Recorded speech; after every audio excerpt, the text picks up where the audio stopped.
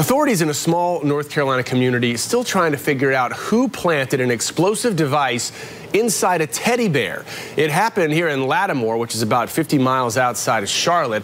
A newspaper carrier actually saw a teddy bear that looked like this in the middle of the road. He picked it up and a small glass container with wires fell out.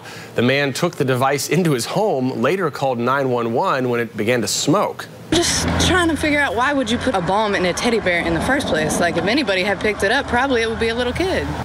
Yeah, the device was defused by a bomb squad. Investigators are looking for clues as to who made it. Another device was discovered in the same area 6 months ago.